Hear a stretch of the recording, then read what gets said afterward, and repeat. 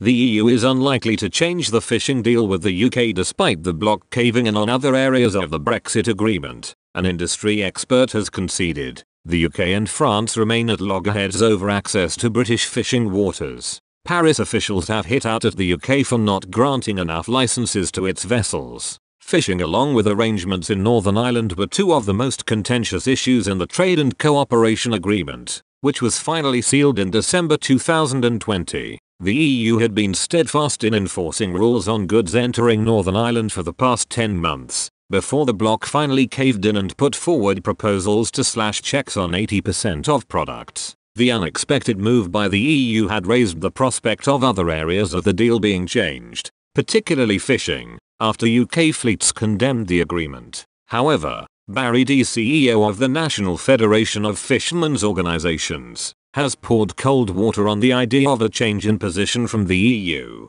He told, "I don't think the European Union will move to open up the fishery as part of the Trade and Cooperation Agreement. They would have too much to lose." The UK left the EU Common Fisheries Policy and took back greater control of its fishing waters. EU quotas in UK waters will be reduced by 25% over the next 5 years. Fishing chiefs argue this did not go far enough and the UK is now limited to annual negotiations on quotas, rather than the ability to overhaul the wider deal. The outcome for British fishermen was further compounded after a report by Gary Taylor, a former Department for Environment, Food and Rural Affairs, DEFRA, fisheries negotiator, estimated the industry could lose £64 million each year by 2026. DEFRA has since knocked back this figure and said UK fishing fleets are forecast to make a gain of £27 million.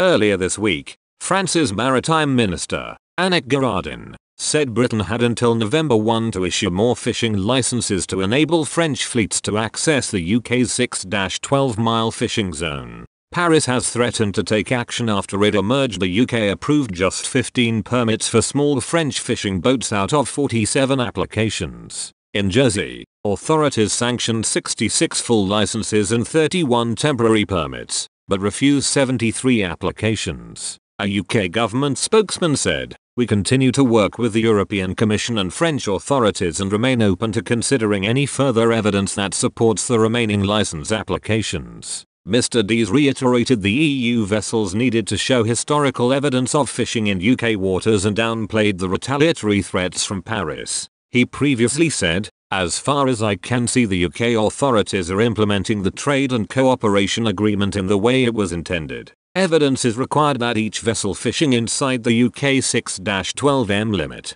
Mr. Dees added, "Any retaliatory actions by the EU would have to be agreed by all member states and there is no sign that men want to go out on a limb with France." Earlier this week, Prime Minister Boris Johnson travelled to Northern Ireland and called for Brexit issues to be resolved quickly. He said the Northern Ireland Protocol, which was created to prevent a hard border and ties Belfast to the EU's regulatory framework, was having a detrimental impact on people's lives. Mr. Johnson said, "I think there is an issue with the protocol and we need to thrash that out. We can't go on forever with this question because it is affecting real people and real lives and real businesses right now because of the way in which the protocol is being interpreted." He added, "I don't think that it is coherent with the Belfast Good Friday Agreement because the way it is being used is creating these unnecessary checks down the Irish Sea. So we need to flush it out pretty fast and we need to change the causes of the problem and not the symptoms and I think we need to move pretty fast."